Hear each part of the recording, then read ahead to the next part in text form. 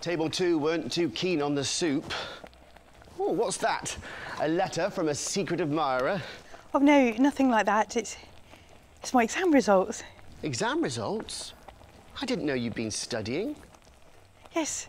I've been studying for a PhD and it says here, I'm a doctor.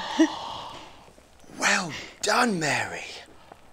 Dr. Marigold. Another feather in your cap. You're so clever. What's that? You've qualified to be a doctor. Well done. Although personally, I think the world needs more chefs than doctors. Everybody needs to eat. But well done. You've had a lucky break. Yes, you're going to be a real success.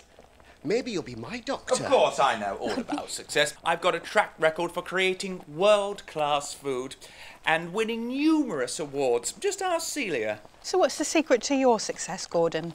Well, an appreciation for food, an eye for detail, an excellent relationship with the customers.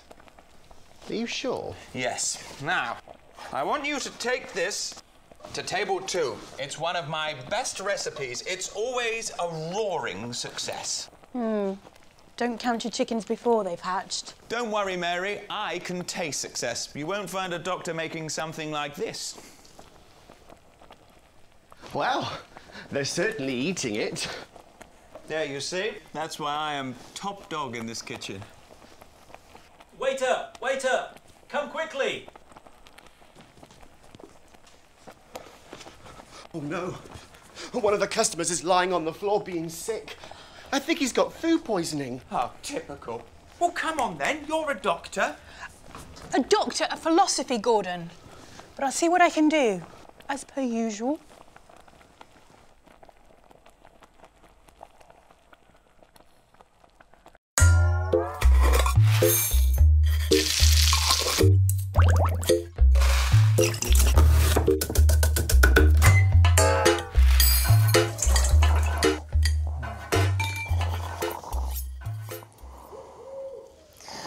Thanks for coming in earlier than normal. I wanted to give the kitchen a good spring clean. Hopefully the others will be here soon to help. No problem. Although it was a bit of a shock to the system getting up this early. What on earth was that? I heard it too. Hang on. I'm just going to go and put the lights on. Oh, it's Gordon! He gave me the shock of my life. Gordon, what's he doing sleeping here in the kitchen? Oh, hello, Celia. Hello, Mary. I was just, Sleeping on the floor. Gordon, you made me jump out of my skin. Sorry about that. I was just, checking the cooker connections. Sleeping, more like. The last time I saw you looking this bad was when you came home drunk from that party and I kicked you out. I've been kicked out again. It happened out of the blue. I came home last night and my girlfriend, my new girlfriend, my new ex-girlfriend, she said she was sick of me coming home late and stinking of fried food. Yeah, so I can smell. Gordon, I'm stunned. I mean, I thought your girlfriend had no taste. But now I can see she has. Sorry I'm late. Oh, what's that smell? It's Gordon. He's been kicked out, so he's been sleeping here. Hang on a minute, Peter. Don't you have space at your house? Yes, I have. Well, could Gordon stay with you until he sorts himself out? Oh, what a great idea. I'd love a bit of company. You can sleep on the sofa. Is that OK? That's great. Gordon, the great chef, sleeping on the sofa of the little waiter.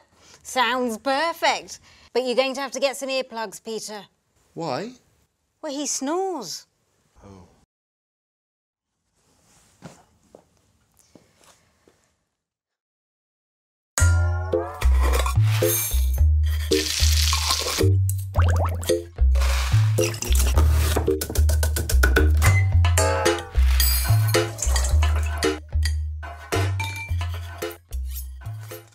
Oh dear, oh dear.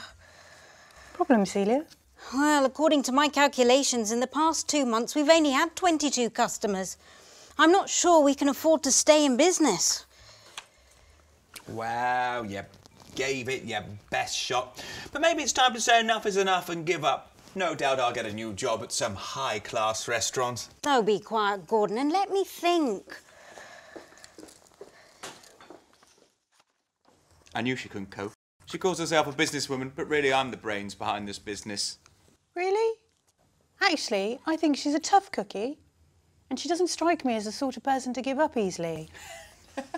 Don't forget I used to be married to her. She might seem as tough as old boots, but she wouldn't say boo to a goose. She's as soft as a little kitten. Excuse me, you were the one who cried all the way through the royal wedding on TV. Believe me, Gordon, I'm a game old bird, and I've decided to make some changes. All right, Celia, let's hear them then. Right. Well, firstly, I think we ought to extend the menu and offer more choices. That's impossible. Or maybe for you. Or perhaps we ought to think about staffing then. You're relentless. And what's the second point, Celia? Well, secondly, I think we ought to open earlier and try and get more customers in for lunchtime. Working longer hours, you mean? Oh, tough luck, Gordon. You might think that I'm gentle as a kitten, but I'm as hard as nails, and believe me, I'm not going to give up on this business yet. So go on, think of something new for the menu.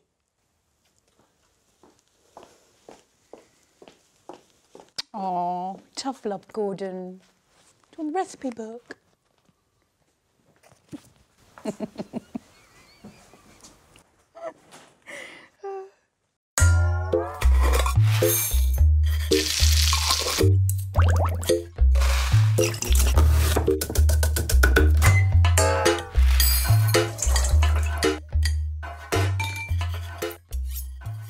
So we need to talk about the restaurant. As you know, business isn't great, so I'm looking for some good ideas to make us more efficient and help us save money. Please have a think and let me know. Oh, it's obvious. Peter, we'll have to let you go. Mary, you can serve the food and wash up afterwards. Hold on, Gordon, that's not fair. Peter's a hard-working waiter. Besides, I've got too much to do here. No, we need to think out of the box, so to speak. Yes, good idea, Mary. Sorry, what box? It means we need to think a bit differently. Not just assume we need to cut people's jobs. Well, come on then, clever clogs. What are we going to do? Get cheaper ingredients? Turn the gas down a bit? I know. We can stop putting salt and pepper on the table. Nobody uses it anyway. What a brainwave. We've saved millions. You idiot. Oh, I know. We could buy organic ingredients and charge a bit extra for them. Plus, we could offer a set menu to attract new customers, and hopefully they would tell their friends about how great it is here. Yes, it's the best idea since sliced bread. Is it? Sliced bread's the only thing we'll be serving with that ridiculous idea. Mary, you're too clever by half. Organic food, honestly, it's so last year. Have you got any better suggestions, Gordon? Celia, Mary's come up with a great idea. Right. Organic set menu and... Right. We offer a set menu to attract new customers, serving organic food that we charge a bit extra for. That's a great idea, Mary. I knew you were a smart cookie when I employed you. But I'm going to have to change suppliers and come up with new stuff for the set menu. How is that a clever idea? Well, extra customers means extra money, and that means an extra bonus for us all at the end of the year. Oh, well, yes, organic food. That is a very clever idea of mine. I'll just go make some phone calls, shall I?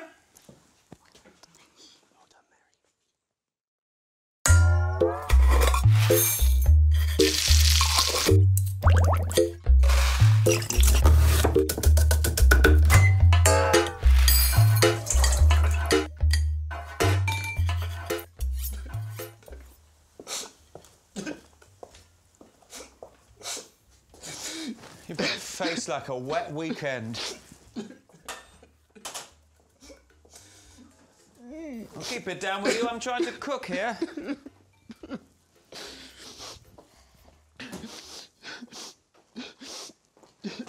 Celia, It's Peter. He's feeling blue. Sort him out, will you?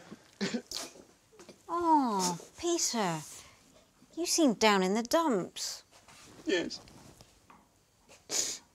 It's Edith. She's dead. Oh.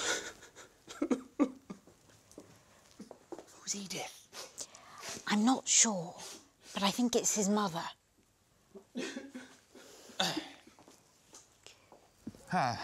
Sorry, old chap. That's, terrible news. I understand why you're so downhearted.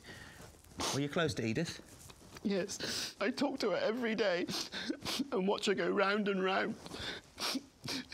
She was a great swimmer. Oh, don't cry your eyes out. Worse things happen at sea. Shall I get you a glass of wine? This must be a very upsetting time for you.